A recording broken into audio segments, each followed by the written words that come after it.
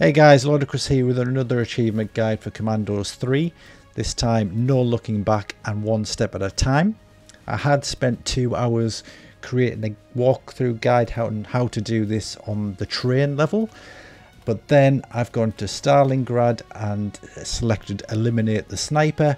And this can be done easily within a couple of minutes.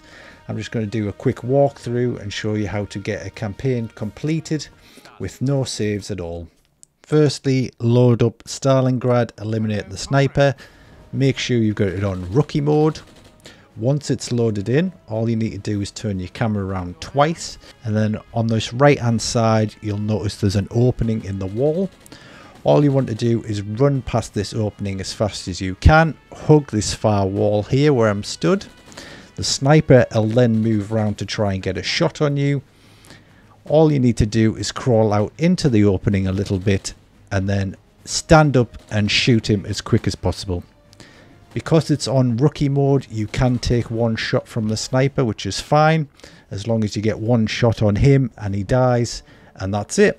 You've done it. You've completed a campaign mission on Commandos 3 without saving. Easy as that. Why did I spend 2 hours creating a walkthrough guide on the train when I could have done that? Anyway, hope you guys found it useful. Please like and subscribe, and I'll see you in the next achievement video.